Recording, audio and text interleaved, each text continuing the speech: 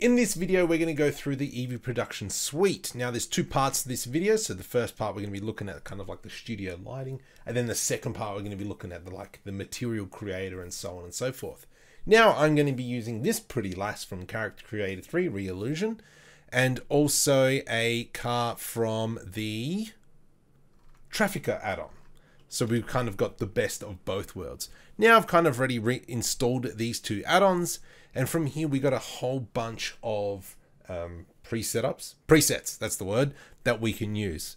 So let's go click on the candle light, and we can see how nice that looks. Let's bring in our lovely little lady back in, and that's quite nice. Now I'm using EEVEE at the moment. These do work with cycles as well. It's just the name is EEVEE.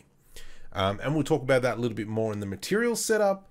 But let's kind of just flick through just to kind of give you a bit of an idea. So we can click on this jazz, and you can see the lighting's quite nice. Let's go on to this one. Beautiful backgrounds. Now there's another thing here. We've got fogs. Fog. So we've got a little bit of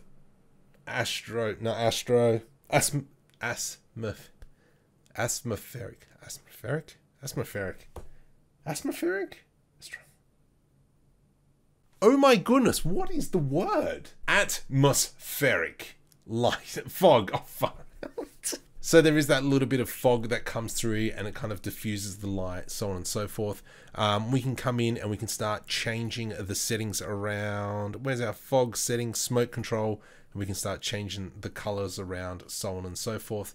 So it's quite nice, it's really good. Another cool thing is, let's actually just have a look at the car as well. There we go.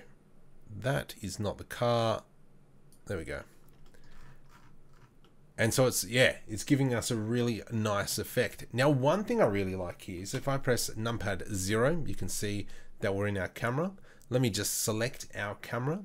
From here, we can go into camera settings. And obviously, if I middle mouse button and click, it kind of moves and breaks. Let's put numpad key again. If I hold shift, it kind of moves the view around. But if I go lock to view and hold shift, we can move around. Hold middle mouse, we move around.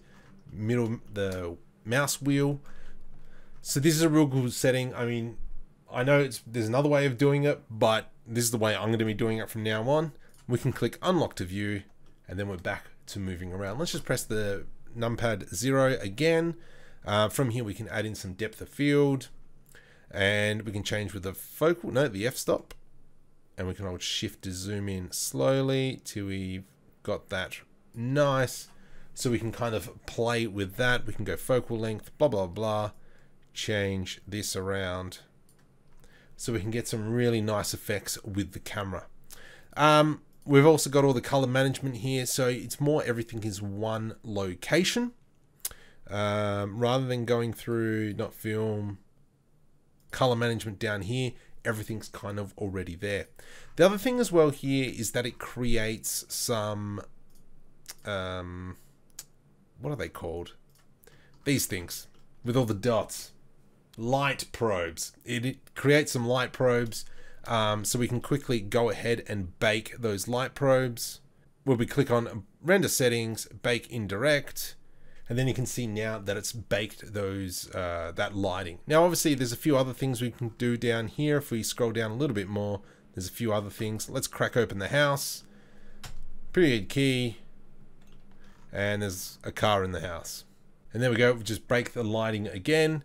And you can see that we're getting some really good results of being in here as well. Now, of course, with all the lighting, so on and so forth, we can all change the lights, and rather than going through our properties up here in the top right hand corner, we can select our keys, our backs and fills, so on and so forth. So there's a lot of versatility in setting up your scenes. Now with the short film, the Pod Racer short film, I will definitely be using this quite a bit. But other than that, it is quite nice. Now let's jump over into the second section, which is the materials. So from here, we've got Suzanne. Oh, what's that? Mole rats? No, not mole rats. Oh, what are clerks? Maybe that film. Anyway, so let's create a new material, and straight off the bat here on the right hand side, we've got a whole bunch of PBR presets. Some of these only work in cycles. So for instance, the mask pointiness, if I go add shader and we go get out of here, the PBR thing, in Eevee, doesn't really do much. However, jumping over into cycles, because the pointiness node isn't in Eevee, it's only in cycles, then we kind of get that pointiness of the object coming out. So that's just something to be mindful of. But of course, you know, we've got a whole bunch of jazz that we can use. Add shader, we can throw that one into here. And then we've kind of got this whole assortment of grouped nodes. So rather than all the other materials that we've been using, which is already predefined, like Extreme PBR Combo, Materialiq, we've got the Adobe suite, we've got the Blender kit. So now this is kind of like number 5. I've got a lot of materials now, which is good because I hate materials. But from here, we can just see that we've kind of got, what do we got? We've got fabrics, we've got leathers, we've got papers, Musgrave variations. So we can use a whole bunch of these and combine them to create your own material. So this is a brief overview of the EEVEE Production suite. There is a link in the description if you want to support the channel. Click on that for me, please. If you want me to continue bringing add-ons, hit the subscribe button because there's quite a few add-ons starting to come out. I'm just letting you know. And yes, until next time, I'll see you then.